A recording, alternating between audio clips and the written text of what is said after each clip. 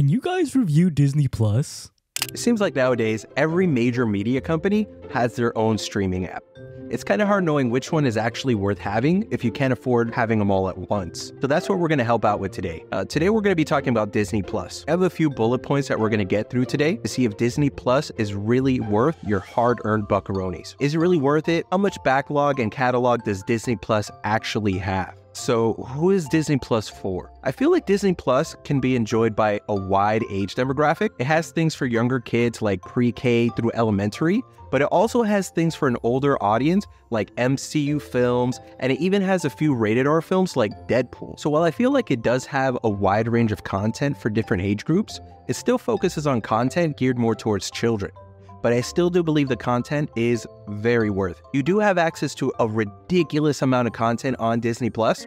It has a lot of the old Disney classics. And when I say classics, I mean content from the 1930s when Disney first started animating to current day Disney Pixar CGI animation. If you're a big animation fan, you really can't go wrong.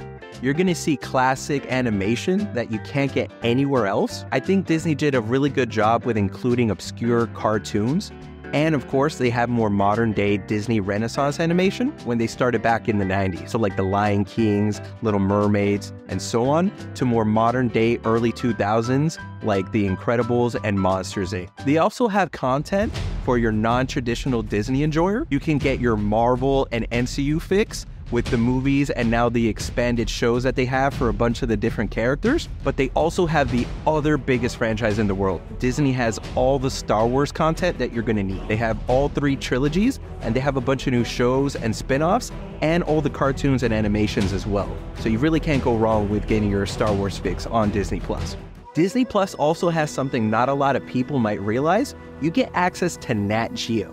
So you're gonna get a ton of great quality nature documentaries and a lot of reality-based TV shows. So yeah, when you get Disney Plus, you get a crazy amount of diversified content that you're definitely not gonna find somewhere else. Right now on Disney Plus, they don't care about password sharing. So you can share your password so you have it on other devices while they're playing different things at the same time, meaning you can pretty much split the cost with your friends and family, saving you even more money. Now let's talk about the user interface on Disney Plus. I feel like the user interface is actually really good. They simplified a lot of the commands that we normally use while streaming, so like pause, rewind, fast forward, those features, very polished. They actually have a really good recommendation page as well. So when you first download the app, it just has a little bit of everything. As you start using it more, it's gonna start tailoring your recommendations more to your content you've already watched. So overall, I think Disney Plus has had a really solid user interface since the very beginning, and it just keeps getting better with every update. And in conclusion, we've spoken about these topics now, so it's time to rate the app. So here at DubeTube, we felt that it was fair to have 2 different ratings. If you have children, we believe that it's a fair score to give Disney Plus an 8 out of 10.